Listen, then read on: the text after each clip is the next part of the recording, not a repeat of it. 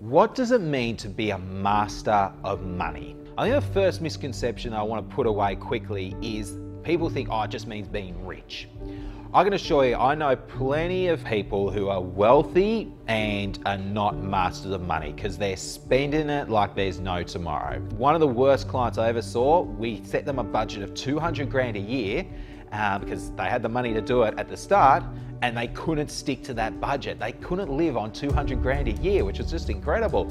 And now 5 years later, they're heading towards bankruptcy, and not having anything left. So don't think of it's just being about being rich. Yes, it's a component of it, but it's not the only thing.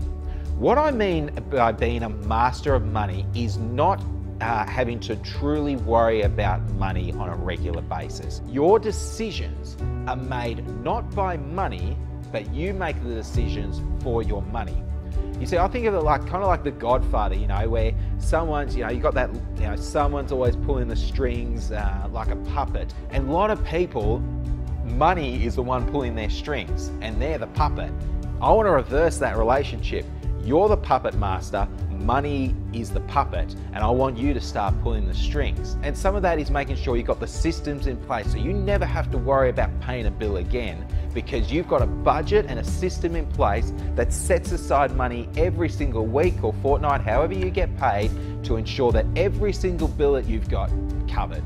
And it also ensures that if things go wrong, you've got a buffer in place in there that you can access to fund those bills that were unexpected.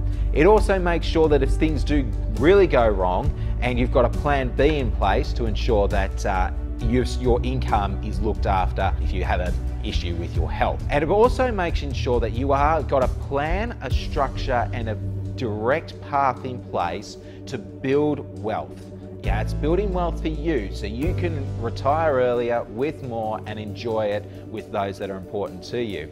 It's building wealth for your family so that your spouse doesn't have to work as many hours doing whatever they're doing, or your kids to make sure they go to the best schools and all the sporting events and get the best start to their life, or it's making sure that your parents are able to be looked after. Whatever that might mean for you, that's what I want to make sure you're building wealth with. And then finally, it's making sure that you're building wealth for your community so you can have a real lasting impact and legacy on the world around you. And that is what I mean when it comes to being a master of money.